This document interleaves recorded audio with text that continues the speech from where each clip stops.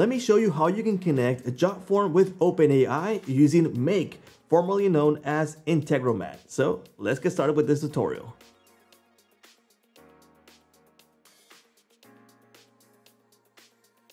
Welcome to Jotform. My name is George, and today I'm going to show you how to connect to OpenAI. So this is my main dashboard for Jotform, and you will need a form to start out. So in this case, we're going to use this feedback form. Now, to get started, let's jump into Make, which is previously known as Integromat. Now, to get started, we're going to go into Scenarios, and we're going to create a new one. So it's going to create a scenario. And the first thing that we're going to need is the trigger. What is going to be the trigger? Well, the trigger is going to be when someone fills out our form. So in this case, let's search for Jotform. Let's go ahead and select it. And we're going to watch for submissions. So let's select that one. And we are going to connect. So let's click on Add. And again, we're going to add a connection. And we are going to need the API key from Jotform. Let me show you where you are going to get that. Let's go into our Jotform dashboard. We're going to click on the avatar and we're going to click on Settings. In Settings, there's a section on the left menu that says API. Let's go ahead and select it. And we are going to generate a new key.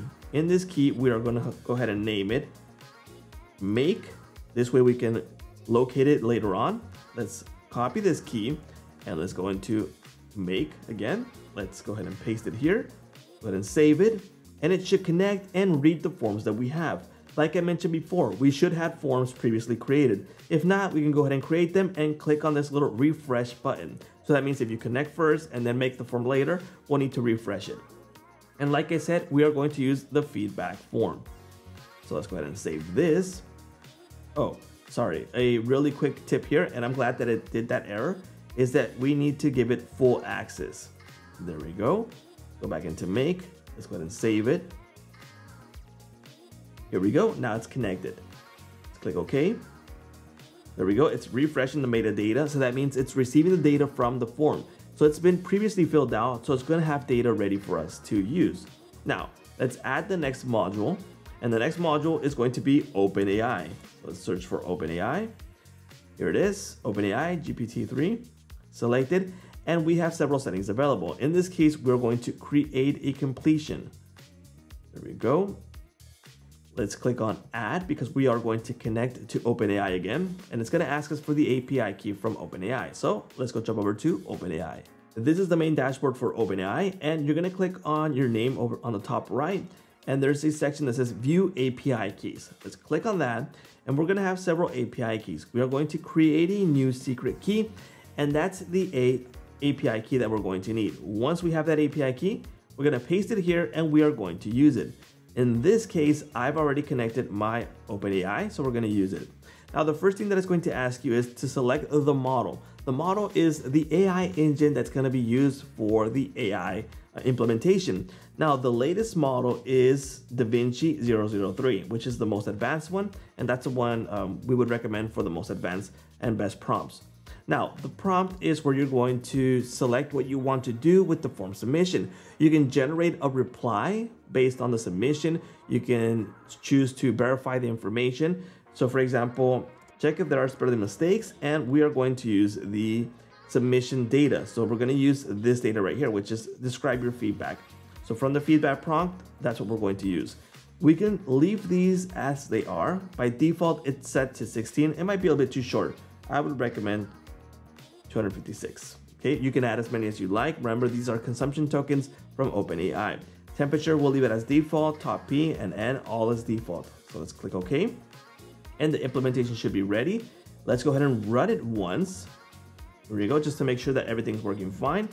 And it's waiting for data. So what do we have to do? We're going to fill out the form once so it receives that data and it generates well, in this case, it's going to verify the spelling on that message. Okay, so let's go ahead and open up the form that we're going to use, which is the feedback form. Let's go ahead and edit this. Let's publish it and let's open in a new tab. Let's go ahead and fill it out. And this is where the OpenAI is going to work. So for example, it's going to receive this field, this element, to check for spelling mistakes. Okay, so in this case, I'll fill out my name,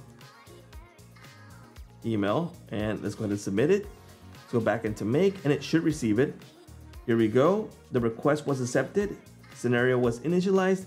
Scenario was finalized and scenario run was complete.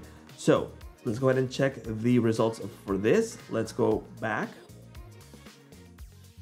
Okay, you can see it's been used once and we're gonna go into history and you can see here, it just ran right now, less than a second ago. Let's see the details for this.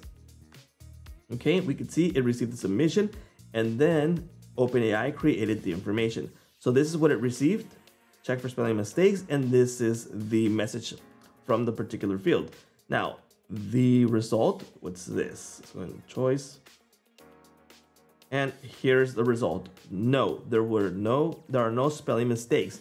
So we use AI to analyze the message and get this result. Now, we have the automation ready to connect with OpenAI. It would depend how you want to integrate this with Jotform and OpenAI. It can generate replies, it can check for spelling mistakes, it can check for accuracy, it can check for different fields or all the fields, it can check if the email is correct, if it exists, and all of that. We can go ahead and go into edit, and we can add more modules to this. So it depends, like I said, how you want to automate this. There's a ton of apps available in Make that you can further integrate this for automations.